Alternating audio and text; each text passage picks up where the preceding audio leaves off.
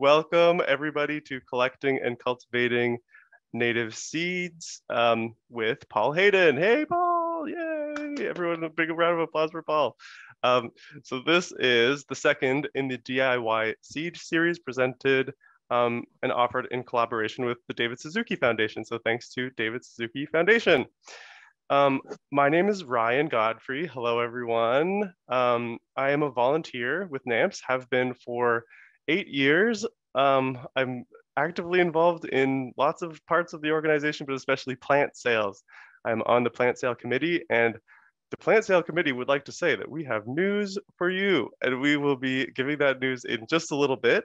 But first, I'm going to give a little introduction to the talk, a little land acknowledgement, and some housekeeping, and then we'll get into Paul's intro and the talk itself. So first wanted to just remind everybody that NAMPS is an organization that's all about the promotion, conservation, and education around native plants and native plant habitats in North America, evidently, as our name suggests. And this talk falls so nicely into that. It's going to give us amazing tools to engage directly with our native plants. We're going to learn about collecting, storing, and creating the optimal conditions for germinating the seeds of native plants. How fascinating. It's something I love to do. Super looking forward to learning more about it from an amazing, amazing native plant cultivator. We'll learn a little bit more about Paul later, but this is, yeah, it's going to be great. I'm super, super excited about it. I don't know why it's not going through my headphones. Oh, somebody possibly unmuted. This was part of housekeeping, but I'm going to say it now. It would be wonderful if everyone could mute themselves, please. There's a lot of folks, 272 people on the call right now. Would really appreciate it if you could take your video off and mute for the duration of the presentation. That would be great. During Q&A, I'm open to having people speak their questions if they would like to, but for now, we'll leave it to mute, please. Okay. So the next thing, I'm going to read a wonderfully written land acknowledgement. So I'd like to acknowledge that I'm joining from Toronto, Canada, which is the traditional territory of many nations, including the Mississaugas of the Credit, the Anishinaabe, Chippewa, Haudenosaunee, and Wendat peoples, and is now home to many diverse First Nations, Inuit, and Métis peoples. I also like to acknowledge that our projects at NAMPS from coast to coast to coast are located on the traditional territories of diverse First Nations, Inuit, and Métis peoples. We seek to live in respect, peace, and right relations, and are mindful of our broken covenants. By making a land acknowledgement, we're taking part in an act of reconciliation, honoring the land and Indigenous heritage, which dates back over 10,000 years. So I really like that land acknowledgement. I think it's well written. I'm actually not sure who wrote it. It wasn't me. But I thought, and Ali and I agreed that it would be kind of cool to take just a moment or two here to talk about how we are actively engaging in that process that I just mentioned of truth and reconciliation and decolonization, whether that's with ourselves, our institutions, with Indigenous peoples, communities, or governments, or with the land. And so we know that that process is about more than just speaking some words. We're actually doing things, right? I hope we are actually doing real things.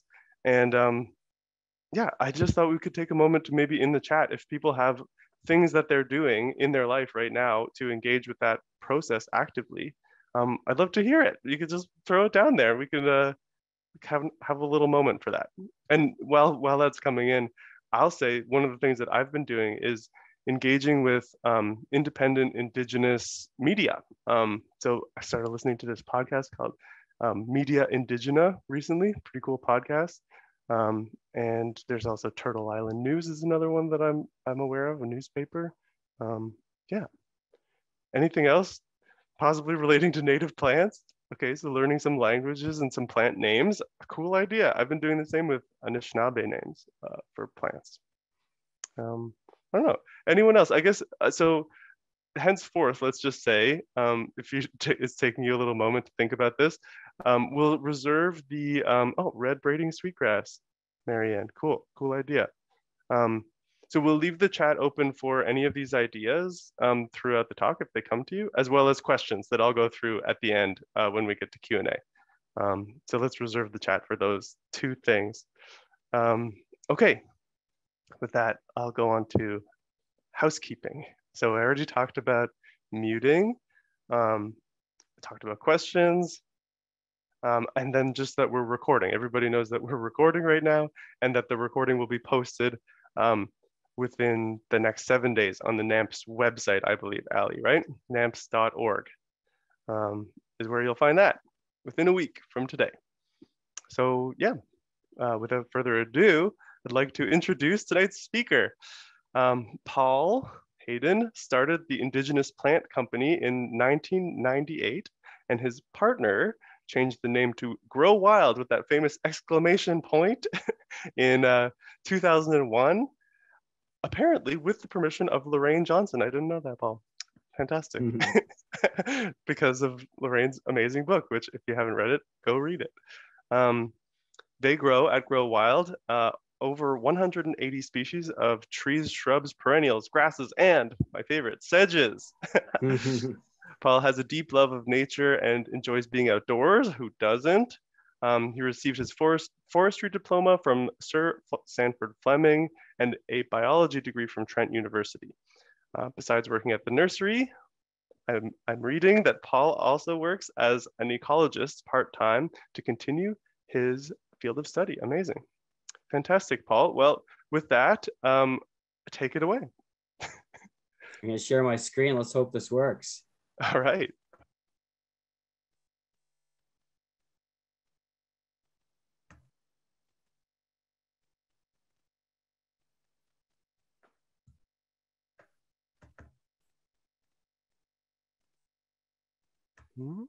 There we go. I'm seeing it pop up.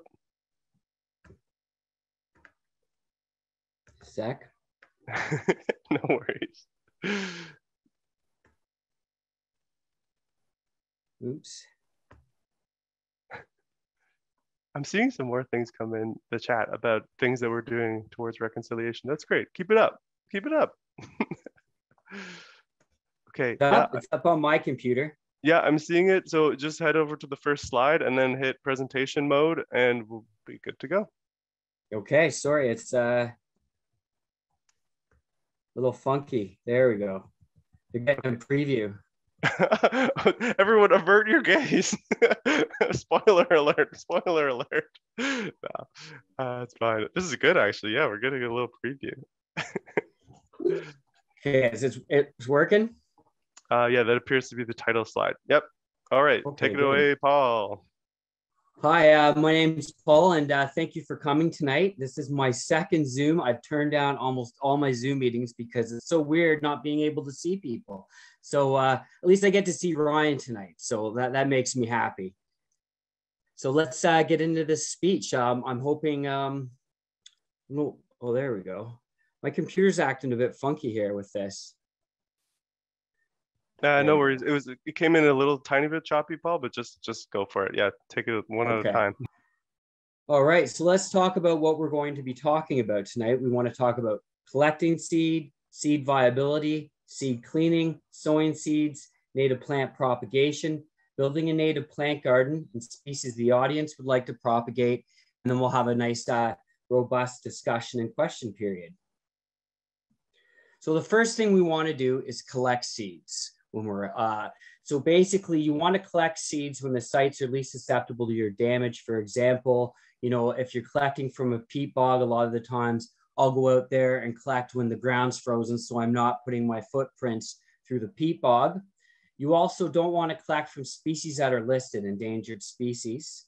You don't want to collect from private property unless you have permission or parks or anything. What I like to do is collect from hydro corridors, private property that I have permission, sides of roads, things like that. Now, some people aren't going to know what the plants look like when they're in seed versus when they're in flower. So what you could do is go to your plants that are in flower and put like some flagging tape or some way that you can find those seeds later on. You also want to wait 6, 8, maybe 10 weeks for the seeds to ripen. And you want to make sure if they're dry, they're firm, plump, and dry. If they're a berry, that they're the right color. You know, I'll talk at the end if people want to know some of the books that I've read. I haven't discovered anything on my own. Everything's just regurgitated from other people that have done it, like Durr, Kalina, and we can talk a bit about all the great books there is out there if you really want to get into this. So there's, you only want to collect 5 to 10%. And sometimes more people will go to your site. So that's another thing you want to pay attention to. If you come and notice the site's been collected, you don't want to collect too many seeds because you want to leave some for natural regeneration and various other things. The only time I ever collect more seeds if it's like, you know, on an island, like an oak tree in the island where it's all falling into pavement or something. That's when we might collect more seed. You never want to collect a lot from the same places. You want to try to get from different places so you have better genetic diversity. And I like to keep records also when I go and collect of the other species that are present, because for example, you might, you know, in 5 years, you might want to collect another plant from there and you'll be like, oh yeah, it's over at this prairie or at this alvar or somewhere.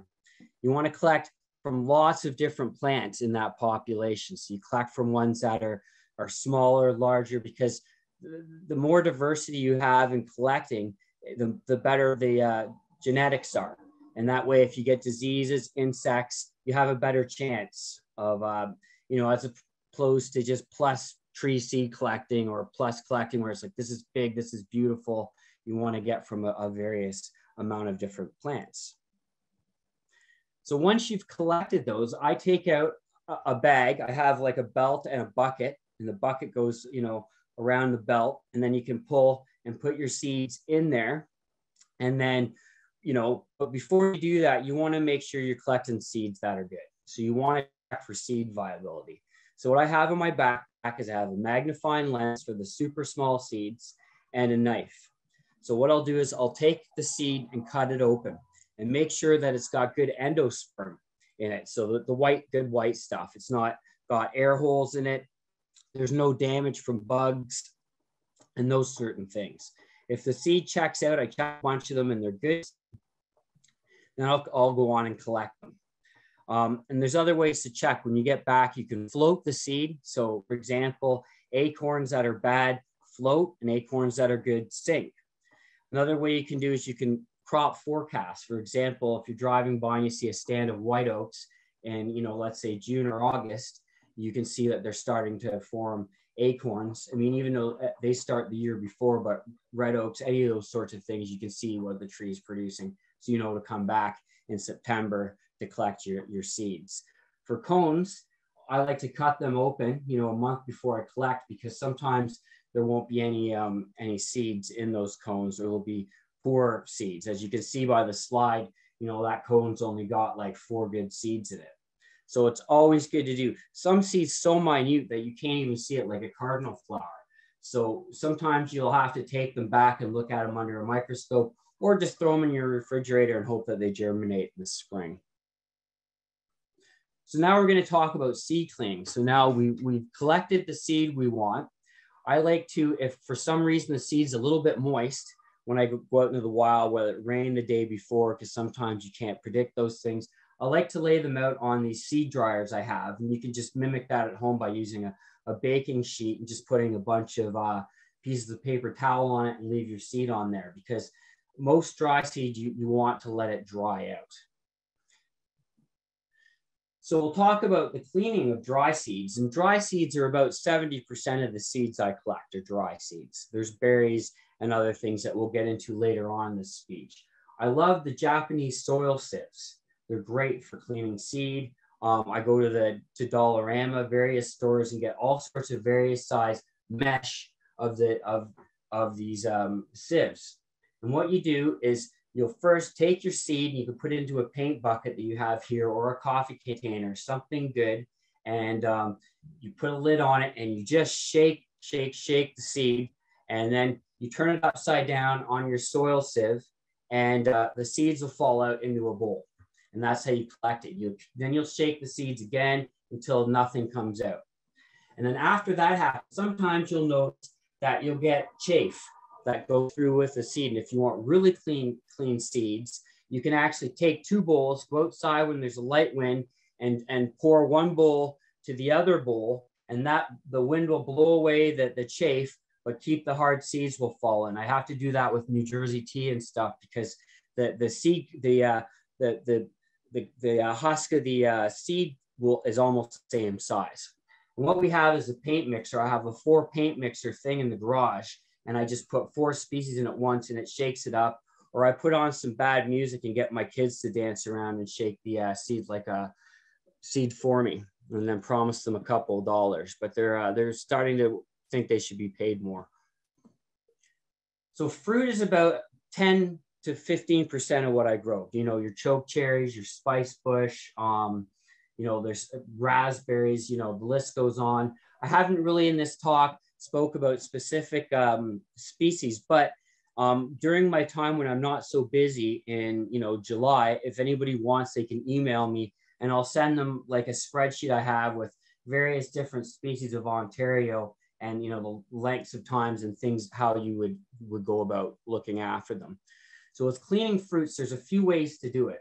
You can take a blender and you want to put some sort of tape around the blades of the blender. You can put your fresh seed in the blender and just pulse it and pulse it, pulse it. It'll emascerate the pulp, and then the seeds will fall to the bottom, and you can pour off all the pulp and then put it into a sieve for the smaller pulp that settles on the bottom, and then just keep shaking it out. And that's how you can clean fruit in some regards. Some fruit like the spice bush, if you were to put it into the blender, it would break the seed coat. It's got a very soft seed coat. So what I do with spice bush is I leave it in a bag for anywhere from 3 weeks to 6 weeks till the fruit rots. It stinks really bad. So I keep everything out in my garage because, you know, either that or I'd be getting divorced because some of the stuff I have just stinks. And leave it rot and then just put it into a good soil sieve and then pour water over the top, and that gets rid of the rotten pulp, and then you have clean seed. And after I've cleaned a seed of fruits, you don't want fruits to dry out because if they dry out, they'll actually become not viable. But they do benefit from 24 hours to 48 hours of sitting on a drying rack, and that allows things to dry out. And then once that's done, we'll put them in moist cold stratification, which is what I'm going to talk about in a bit later. I'm just kind of going through the steps and sequence, so how I normally would start from collecting to all the way to finishing growing. So with native plants, anywhere in temperate zones, there's a dynamic between dormin, which is called abscisic acid, which keeps the seed from germinating. So I remember my first time in chemistry seeing these molecules, and it was I was doomed. I did very poorly at chemistry, so I just put that up there to remind me why. And I remember my chemistry teacher said to me, he's like, biologists are weak scientists. He's like, us chemists are real scientists. And I always, and I believe him after taking that course. So basically, you have this abscisic acid. And what happens as it breaks down over the period of cold moist stratification over the winter, it becomes cytokinins. And the cytokinins help break dormancy, and then the plant can actually germinate. So gibberellic acid, which is a cytokinin, promotes germination. It also promotes stem elongation. So things like, which you have here, the sweet fern, they say, I've never grown it before, but they say that if you add gibberellic acid that you can buy as a powder to the sweet fern seed, that'll actually promote it to germinate. And I'd really like to try it because it's a really nice plant. But from what I heard from other people that grow it, they just do cuttings from roots from it. So this is the slide I'm going to concentrate on the most, because 70 to 80% of all the plants I grow are cold moist stratified. And so basically, cold moist stratification is I take the seed after I've let it dry out for a bit, whether it be a berry, whether it be an acorn, whether it be foxglove, beer tongue, cardinal flower, whatever. We want to put it into the refrigerator or somewhere that's between 1 to 4 degrees for the winter, and it could be up to 4 to 20 weeks. So what we do is we take that seed, we write on the bag, this is, you know, wood lily, for example, It was collected on this day. It was cold moist stratified this day. And then we put it into about 75% either perlite, vermiculite. You want to have a medium that is sterile, because if you have things like fungus, or if you go out and use your soil from your garden or whatever, you can end up with a lot of nasty things that'll attack your seed. And then you went to all that work and you go into the spring, you pull out a bag of seed that's rotten. So I put 75% perlite or vermiculite in there, and then the rest is seed, and I make sure it's mixed evenly. So I'm trying my best so the seeds don't touch. So if we have a seed that rots, it'll take longer for the other seeds to rot within the bag. So you also want to have not too much moisture in there, but not too little moisture. You have to have enough moisture that the seed can imbibe with water, so it can take it in to start that process of overcoming dormancy. And so you want to have it so if you take it, you have just a nice cast of that soil. If it's too dry, it won't work. If it's too wet, it could rot. So you got to have that fine line. So this is how we do most of the species. And I just want to make sure that this is the big take home slide tonight, because that's how most species are done. Now we're going to talk about warm moist stratification. So this is a Michigan lily. The Canada lily does the same. And if you read the literature, it also says the wood lily does the same. But the wood lily is actually just regular cold moist stratification. So with warm moist stratification, you want to collect the seed, put it in your perlite or vermiculite for about anywhere from 8 to 12 weeks. The Michigan lilies will form tiny little baublets, and then you put them into a period of cold moist stratification. So as I said, I did the wood lilies that way, and they all of a sudden germinated in the bag, and I had all these dead, eventually they died because once I put them in the refrigerator, they just rotted over the winter. So I learned that they're just the standard. You put them in for 60 days. If you put a wood lily for longer than 60 days, they usually start to germinate in the bag. So that's how you do, your Michigan lilies, your Canada lilies, and a bunch of other different plants as well, warm moist. So there's a bunch of different species that are double or more dormancy, which means that they could go through, 2 years of cycling through warm, moist, cold, moist, warm, moist, cold, moist. And that's things like a trillium. You collect the seed. It takes about 5 years before they bloom. 2 years, till they germinate, then they come up as a little grass. The next year, they might be a grass or have their first 3 leaves, and it's a slow process. Same with the baneberry. Bladdernut's another one that takes 2-3 years to germinate. Same with viburnums, can take 2 to 3 years. So those are long. So what I'll do is I'll keep them in my refrigerator, and then I'll take them out so they're warm, and then I'll put them back, and I'll keep cycling through.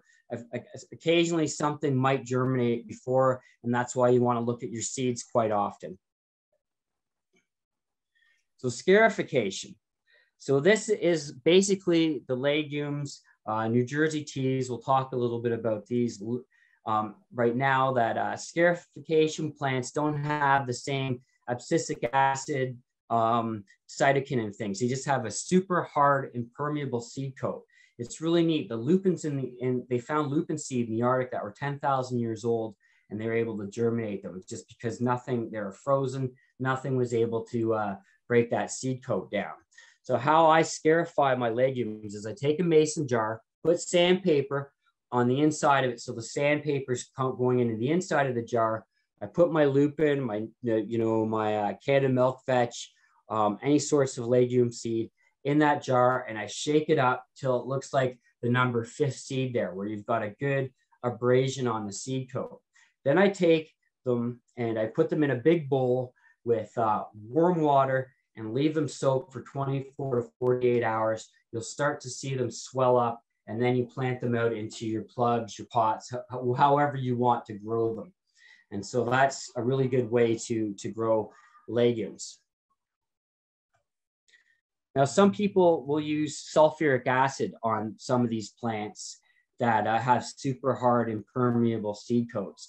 And when you look that up, you want to know how much sulfuric, what the percentage of it is. You can use that for lupins and other things like maybe basswoods and stuff that are hard to germinate, that have that really super hard seed coat. I have never used sulfuric acid, but I know some of my colleagues like to use it. So I thought I would mention that as a possible thing for seeds that you just can't get to grow that have that super hard seed coat. Now, boiling water. Now, this is, I remember the first time 20 years ago pouring super hot boiling water on New Jersey teas, thinking they are absolutely dead.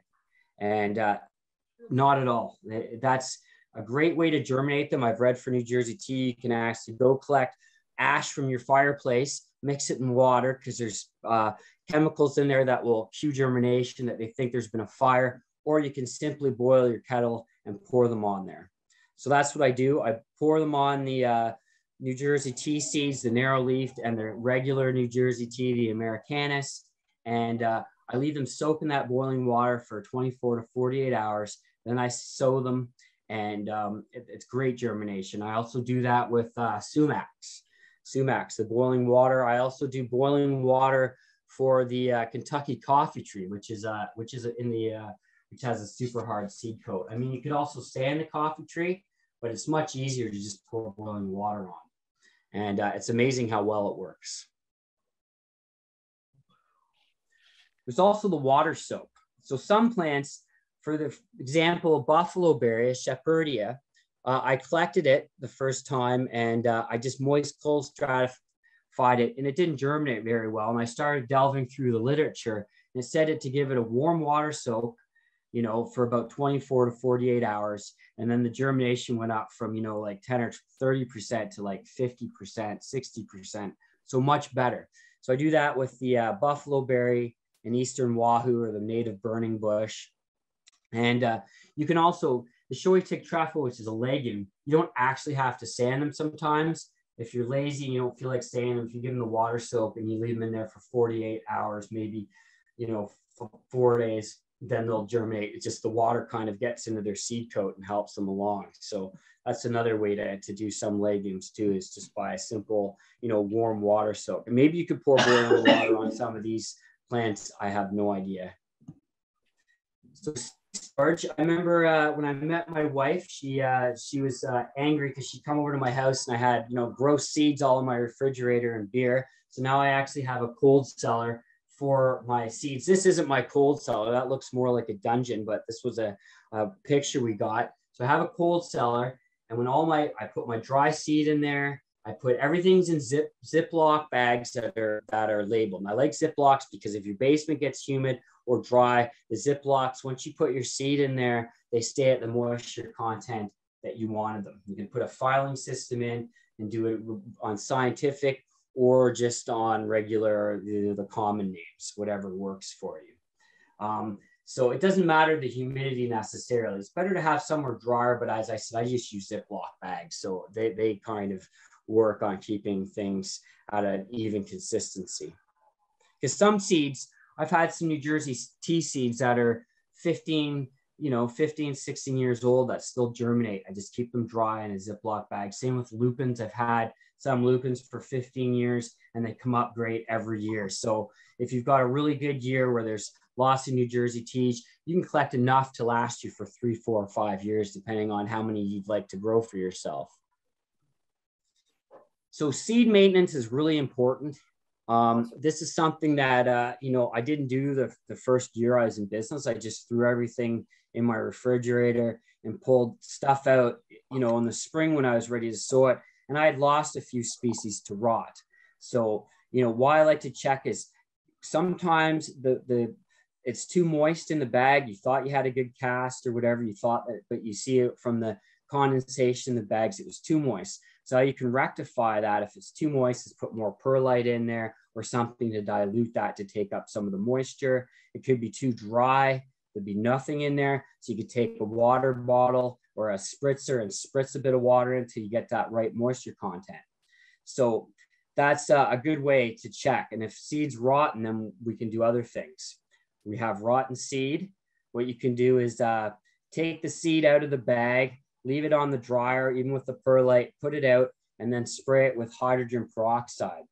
Hydrogen peroxide works really well, but you don't want to do it full strength. It might be okay because they're just seed, but I haven't. I usually use 50 milliliters per liter of hydrogen peroxide and spray that on my seeds. And that will help, you know, sometimes they're just too far gone, but if you get them right away, you can use hydrogen peroxide, or garden sulfur is another thing to pour it on. Garden sulfur smells really bad. Hydrogen peroxide, not as bad. So I prefer hydrogen peroxide, but sulfur works really well too. So two important things, I think, if you're gonna spend all that time to get them that far, to take a look in your refrigerator. Here's 3 species that seeds that rot almost no matter what when they're put in moist cold stratification. So what I do with these species, the wall blue phlox, the eastern wahoo, the baneberries, is I actually direct sow them. So in the fall, after the berries are cleaned on the wahoo or on the baneberries, I sow them into seed flats and then put them outside and just let them cycle through till they come up. And with the baneberry, it'll be 2 years usually before they come up. And the wahoo, it'll usually come up after the winter. The thing is, they seem to rot no matter what I do, and no matter even if I use less water in there for some reason. And the phlox too. The only thing is that you want to watch out for is sometimes rodents really like to eat seeds. So I put hardware cloth, which is like chicken wire, but it's super fine mesh, and I put that over them and weight it down so that rodents and stuff can't get at the seeds. Now, I love grasses because they're really easy. You pull the grass heads off, let them dry out till they're at the right humidity you want, and you just store them dry. And you pull them out when you're ready for them, and you sow them. So you don't have to do moist cold stratification on them. I used to, because I'd read that they benefited from it, but I found that they didn't do any better, and sometimes they'd actually rot. So if I kept them dry, they wouldn't rot. I sow them and they come up well. So that's, you know, if you have stratified them in the past, just skip the step, then you don't have to worry about rot or doing that extra kind of work. Now, sedges, Ryan's favorite plant here. I couldn't sell these when I started, you know, at all. No one wanted sedges. I'm really happy that people are buying sedges now because they're a great little plant. They look really nice and they're very cool, but they need a period of moist cold stratification, usually 60, 90 days, and they come up very well. I mean, there's so many different sedges in Ontario, but you know, the 10 or 15 I grow consistently, they do really well just through just a basic period of moist cold stratification. So willow and poplar germination, I gave this its own slide because they're interesting. So their seeds only viable for anywhere from a week to 2, from what I've heard. What we do is we pick them off the ground when they blow off the little seed heads, and then you take the little fluffs, they're super tiny, and put them onto moist soil or you know, your potting mix, and then they germinate right away. And so if you leave them, they lose their viability, so they're no good anymore. So they're a lot of the time too. Another way I get them is they become a weed at my nursery because we have so many poplars and willows on the property. When we're weeding, we just take a big bucket out with us and throw all the weeded poplars and willows and sort through them and then put them into their respective pots. So white oaks, I thought I'd talk about them separately as well, because when you collect them, they actually put the radicle down right in the fall. So putting them in a bag with peat, you can break the radicle. So what I do is I get a big, huge tubber, a big Rubbermaid container, and I do lasagna style, where I put soil down. I put lay all the white oak group acorns like bur oaks, chinkapins, whatever kind I'm growing, swamp white oaks. And then I put more soil over top, another layer, and another layer. And then in the spring, I carefully tease them out and plant them into either a gallon pot or a deep plug because they have a deep tap root. And then that's how I do them. If they don't have a period of moist cold stratification, they'll never put up their shoot. So you have to put them into your cellar or somewhere cold for the winter. I've never had them freeze, so perhaps they could be left outside as long as rodents can't get at them. The thing is, when you plant your acorns out in the spring, you want to put them in a cage because lots of stuff likes to eat acorns. They grow slow and everything likes to eat them. So appreciate a 2-foot tall oak tree that someone sells you. here's some hard to grow species, ones that like, I don't get it. You know, I've tried these for years. You collect basswoods and they can take up to 6, 7, 8 years before they germinate. Sometimes they never will. A lot of the times, same with blue cohosh. They just come up when they want to come up. So it's really neat. I mentioned these two because I've been told by other growers that if someone could figure out how to grow basswoods consistently and reliably, you could have a whole nursery by just selling basswoods. So, you know, they're no fun to grow. Same with the blue cohosh. So that's why some years I have them and some years I don't. So we're going to talk about fern propagation. Ryan's telling me I got 10 minutes left here, so I'm going to skip on the building a native plant garden, which is I just added in case I was talking too fast tonight. Ferns are really neat, very easy to grow. So that's you collect them in the fall from their fertile frond. Some of them have sori, which is their spore-producing bodies on the underside of the leaves, and some have like an ostrich fern or a sensitive fern, you know, this was just a leaf that's just basically spores on it. So you collect them when they've gone brown and dry. You take a brown paper bag, you take the fern, shake them up, and then you have all the little tiny brown like dust. And what you want to do is take an open flat, not a plug tray, but an open flat like you see on the screen there with the humidome. That's important. They have to be humid. Put the spores out on, and what happens is they form gametophytes. And believe it or not, the sperm swims from one gametophyte to the other gametophyte, and the fertilization actually happens as the gametophytes and not at the plants. So you'll see that all of a sudden, a little tiny, once they've reproduced, a little fernlet will come up, and you can have a fern that's big enough for your garden in about 2 years. So they're really cool. Pretty easy to grow, and they'll grow through the winter. If you do that, you can put them under grow lights, grow them, and for some reason, they'll just keep growing through the summer till it gets cold. So I'm going to talk just really briefly. Orchids are almost impossible to grow unless you have the right conditions. When I was at Trent, we did an orchid tissue culture lab and did stuff in the flow hood. And the reason I'm putting the slide out there is I would really like to see some people do this. So, you know, you have orchid seeds are super tiny. They have hardly any endosperm in them. And what happens is in the wild, the fungus comes up to the seed to eat the seed, like a species like rhizobium. And actually the orchid seed actually eats the pelletins from the fungus and uses that as a surrogate source of energy for sugars and stuff. So that is almost impossible to mimic. So what they've done is they take what's called an agar plate. They put sugars in there and different nutrients, and they bleach the orchid seed for anywhere from like 10 minutes to 5 hours, and then put them into a flow hood. So in the laminar flow hood makes sure there's no bacteria or fungal spores. So it's just pure orchid culture. You put them in there. If it's a cypridium, like a lady slipper, it'll germinate and grow without light for about, 2 years, a year, and then you can pot them in a pot, and then they'll put out a stem. And if anybody's interested in growing orchids, I would definitely share my knowledge with them because I'd really like to see, I just don't have the time, but I'd really like to see some orchids grown, especially the yellow lady slippers, which is a super easy orchid to grow in your garden. So another good method to get extra plants is simply cuttings. For example, if you want poplar, you missed out on the window of collecting poplar seed, you can use eastern cottonwood and balsam poplar really well from cuttings. Where things like trembling aspen and a large tooth aspen will not.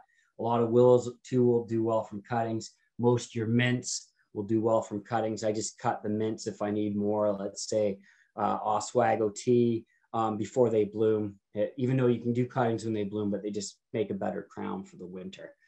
Red osier dogwoods and different dogwoods you can do too. It's better to do it at different times of the year though. So now we're going to talk about sowing seeds. So now we've gone over all the different ways to collect and look at these things. And now it's time to pull out. We've done all this work and we're going to go sow them. So I always use a sterilized potting mix. I know some people like to use sand and stuff. It's heavy, It's got bugs and stuff. So I use like a nice loose, light, sterilized potting mix. And just most of the seed, if it's really tiny, I sow it on the surface because it needs light to cue the germination. If it's an acorn, I'll plant the acorn just about the depth of the actual acorn. And that's, so you put them on put your potting mix into a flat, and then you sow your seed on there, and you need light. So once you put it in your greenhouse, your windowsill, outside, whatever you want, you'll have germination. Once you've had germination, you want to focus on watering. And I find that with seedlings, you don't want to water them too much because they can get things like damp off and different fungal diseases. So I like to water them in the morning so the sun hits them and dries them out quickly, at least around the stems. You don't want to sow them too thick either, because that makes it so air movement can't get through.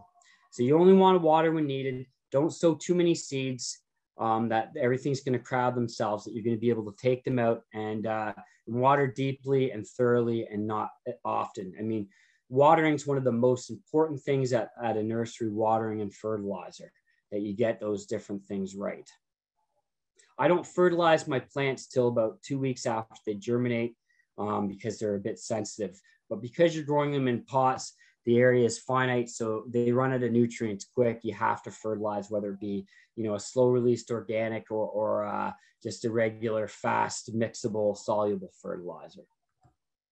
So damping off is a big problem, and that's where you get this fungus that attacks the crown of the plant between the roots and the shoot, and it kills them. That's like the area of your plant that you don't want to die. When we were at Trent, we used to use no damp. It smelled bad and it works good, but I prefer to use hydrogen peroxide. It works great. And that's 30 milliliters of hydrogen peroxide. I water all my seedlings with hydrogen peroxide each week at 30 milliliters per liter, and it really gets rid of damp off. It also gets rid of cyanobacteria and different algae that are growing on the surface of the soil. So let's talk about fertilizer.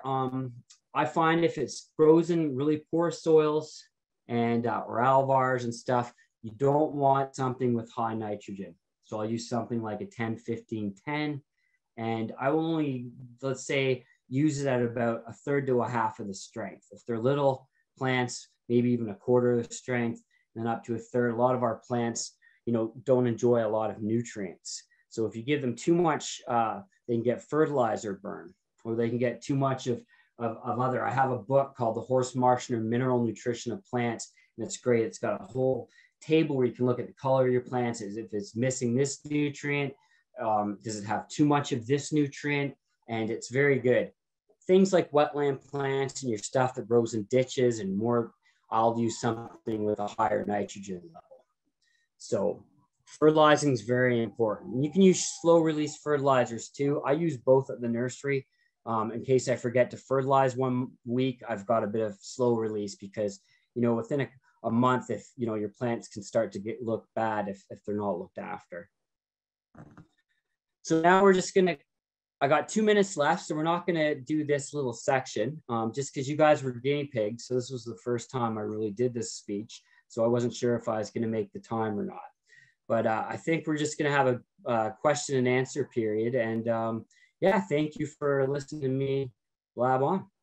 Cool. Okay, thanks so much, Paul. That was really awesome. Okay, we did have a lot of questions, so we can spend a good amount of time with questions. Although I gotta say, shucks, I kind of want to see those other slides, but okay, no, let's respect the questions. And I'm glad you're getting a lot of love in the chat. That I wrote down the questions because it's hard to find them. One question, very pertinent, was about the recording of this particular thing that's happening, and will it be posted? And so Ali, I think, is going to put the link up in the chat again. It's namps.org, and it will be available within the next week, just so everybody knows. Okay, the first question that came in was from Megan, and it was about seeds with fluff, like pappus on them, like ironweed, and like tough pappus. And yeah, Megan wanted to know what you do about that pappus. How do you get that off? You can get it off, but I don't. It doesn't bother me. So I still get the same germination. It doesn't it doesn't make the seeds rot any quicker. But to get rid of the pappus, if you want to, is you take a screen and you just rub the aster seeds over the screen, and then the seeds will fall through and the pappus gets stuck in the screen. And that's how you do it. But I found that it would take me a long time to do that where I didn't get any cost benefit. It was just easier for me to throw the aster seed in with the pappus. Got it. All right, there you go, Megan. Okay, Colin had a good question about when you're stratifying really small seeds and then they're done stratifying, how do you separate them from the stratifying medium, or do you? You don't. No. And that's why I like to use perlite or vermiculite so I can see the seeds. Plus, if you mix it at that right ratio, you know about how much you're going to plant, because that's a great question, because like certain seeds like cardinal flower or monkey flower are tiny. But if you use perlite or vermiculite, you'll still see and know kind of how much you're going to want to put in. Like I like to sow anywhere from 2 to 4 seeds per plug if it's something small, because, you know, you might not have a 60%, you know, viability of those seeds. So, but again, you don't want crowding because that's what causes damp off. Correct. Okay. So I'm going to link that one. There were actually a couple of people who had a question about this perlite vermiculite thing. So Donna, amongst others, were asking if you, sounds like you really prefer this method with the perlite, but some people were saying about can they use damp paper towel in the plastic bag? Others were talking about paper bags. Do you prefer paper versus plastic? Or yeah, basically, do you have alternatives to the perlite in plastic bag method? The reason I like the plastic bag is because it keeps the same humidity. Like if you were to put it in a paper bag and it's moist, it'll just, the paper bag will rot and cause your seed to rot. If you're storing grass seeds or stuff in paper bags, it's going to take on the humidity of whatever's in the room. I like to with paper bags sometimes because, you know, it's going to help it dry out. But as far as storing them, you really want to keep that humidity. And if you're bothered because you're using plastic bags, you could reuse those bags. When you're done sowing the seed, you could wash the bags out and be like, this is, scratch out or that whatever the date is and change the date and use that bag again for New England asters. Or you could go get Rubbermaid containers and use those. But you want to have something that's going to keep the humidity equalized, because that's a problem if your plants are getting too dry or too wet, depending on where you're putting them. All right. Okay. There's your answer, all you stratification container people. Alyssa had a question about, okay, so if we have seeds that need scarification, but we're going to do a winter sow instead of a spring stratification kind of indoor situation, would you still scarify if you're just going to sow them outside, or are they going to do that themselves? If I'm going to just sow them out, you want to scarify them. Like if it's a legume, right? Because that's what it is. It's the impenetrable seed coat. If they're outside, maybe maybe the freezing and thawing might help abide their seed coat too. But usually what I do with the legumes is I just sand them and then put them in water for 24 hours and then sow them right in the spring. But if you want to put them out in the fall, that would be too. The problem with a lot of legume seeds is that rodents love them. Like they eat so you want to put hardware cloth over them. So to me, it's just easier to sow them in my greenhouse in the spring, or at least if she does that, put some sort of protection over the seed flat. Okay, so that relates. We had another question from Doug about your hardware cloth or hardware mesh. It's a very basic, simple question. What's the pore size on that? Was it a 1/4 inch, 1/2 inch? Do you remember? Well, you want it as small as you can get it. Small as you can get it. I think tiny. It's like maybe like 1/8 of an inch. It's almost just a bit bigger than the size of a common kitchen sieve, right? Because those rodents are really, get their noses in there and eat your seed. Yeah. Okay, there you go. Another question super cool question actually from Sydney Campbell. Thank you for this question. What would you recommend for those who want to start a small native plant nursery or to grow as a small grower? What's your recommendation to folks? Yeah, just it's great. I think there's enough work out there that more people can definitely grow plants. Advice I would give is start off small. I mean, I was given this advice from Paul Richardson's from Richardson's Pine Needle Farm. He said to me, "Don't get too crazy too quick."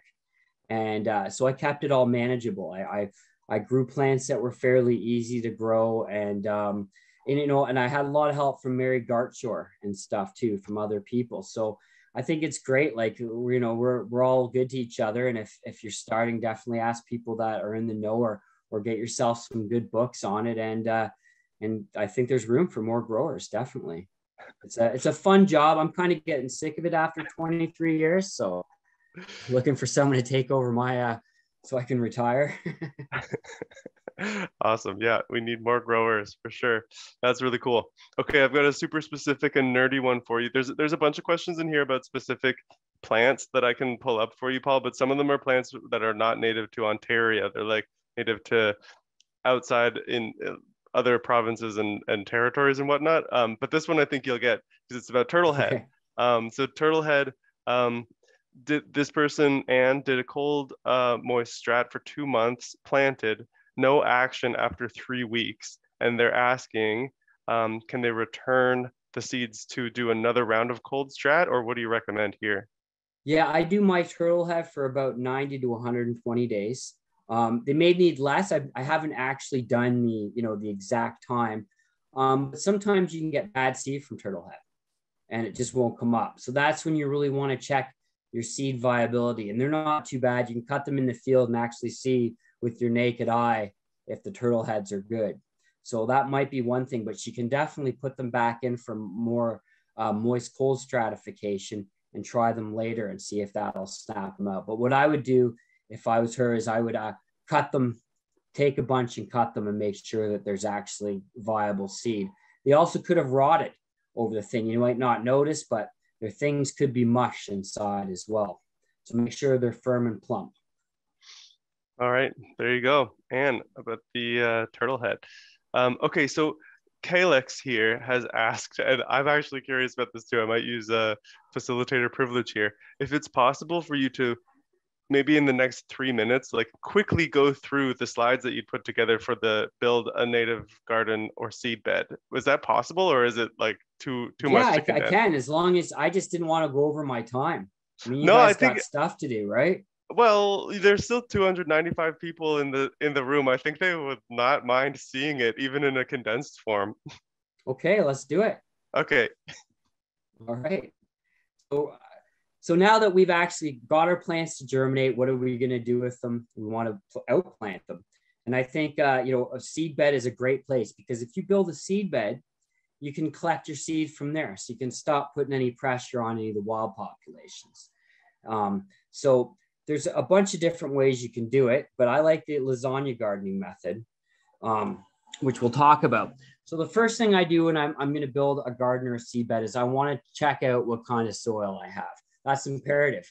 I don't want to plant a cardinal flower in dry soil on an upland slope, and I don't want to plant big blue stem in a wet swale at the bottom of a slope and clay. So what you do is you dig from, you'll see the horizons. There's the O horizon, which is your organics. You have more organics that are melanizing with your B, which is your mineral soil, and your C horizon, which are all different textures. Most of your plant's roots are going to be in the A and B horizon. And so I take a mason jar, dig into a bit of the A and the B, shake the soil up with water in it in a mason jar, and we'll stratify into the different layers, of the heaviest to the lightest soil. And then that way you can make your determination. Okay, I've got most of my soil in here is clay and or more of it sand. And so that's how you can tell your soil texture. And that'll really help determine what plants are going to go in what localities.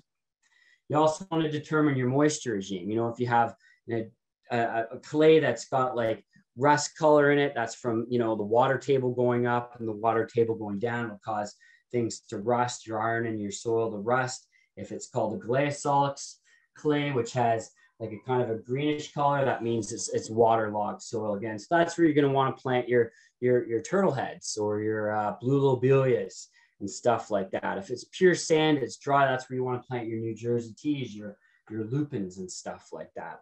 So you really want to just determine your soil. That's going to save you with a lot of trouble. Unless you're in a place where you've got sand and you need seed beds and you can irrigate it, whatever. I try to just work with nature, and less is more for me. The less I have to weed and irrigate, the happier I am.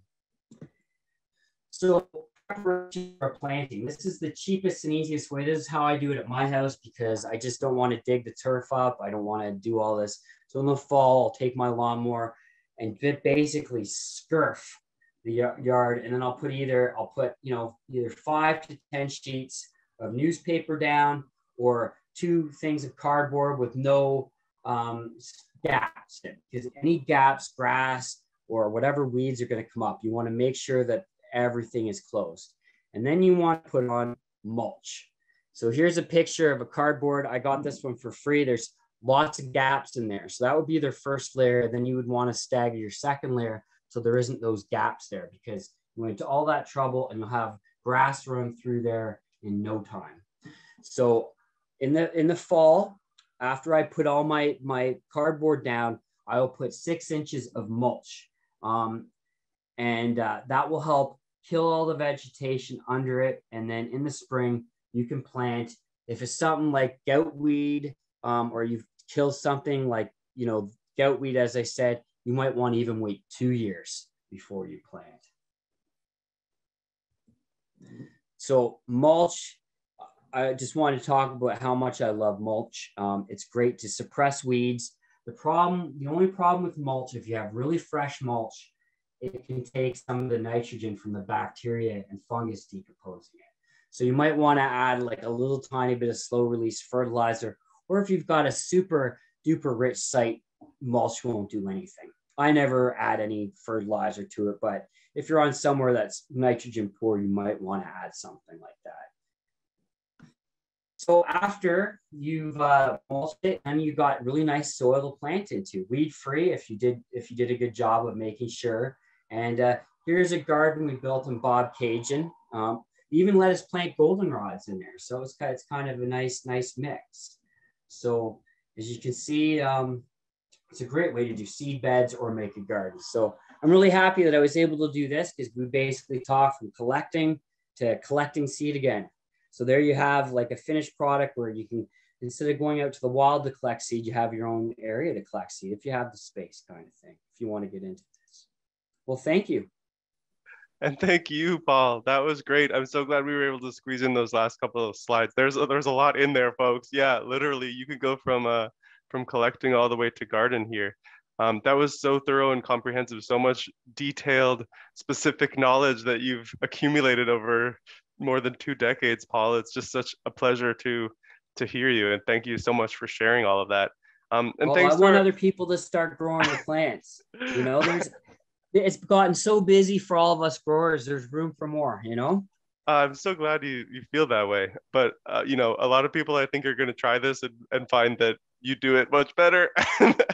and they should all go to grow wild and get plants. No, it's a lot of work. They're going to find out that it's a lot of work, and your springs aren't. I remember going out on these great nature walks, and now it's just work. My poor kids hate me in the spring. So they're like, where are you? And I'm like, just give me another month. They can plant babies. That's amazing. Okay. Well, so thanks again to you. That's great. And thanks to our audience as well. We had at our max, we were at 308 native plant nerds. I love that so much. So thanks to all of you for being really active in the chat. Lots of questions, lots of engagement, lots of reconciliation actions up there too. Scroll all the way to the top. There were some questions too, Paul, about books. Maybe if I could bug you to possibly like type some stuff out, and maybe we can send it out in an email blast or a newsletter. Great idea. Something like that would be great. I'm sure people would love to know your book list. I'll just quickly tell them my favorite couple of books. If you can just remember William Kalina books. I think they may be out of a print, but he may print them again. and they're great books. Also, so William Kalina from the New England Wildflower Society, just fantastic books. Michael Durr books, Henry Koch books, and I have to give a plug. There's a gentleman in Ridgetown named Rick Gray, and he co-authored it with Sean Booth, who I think owns a nursery as well. And it hasn't been published yet, but it's Species in Ontario. So I'm not sure when they're going to get it published. They sent me a copy. I'm reading it right now, and it's absolutely fantastic. Oh, so gosh. it's just wanted to give those guys a plug. So when their book comes on the market, I don't remember what it's called, but I will type out a nice email to you that you can share with people with a pile of my resources. As I said, nothing I talked about tonight I came up with. This is all other people's hard research, and it's great to share it. Amazing. Yes, would love to get those recos, and we'll blast it out through the e-news or whatever.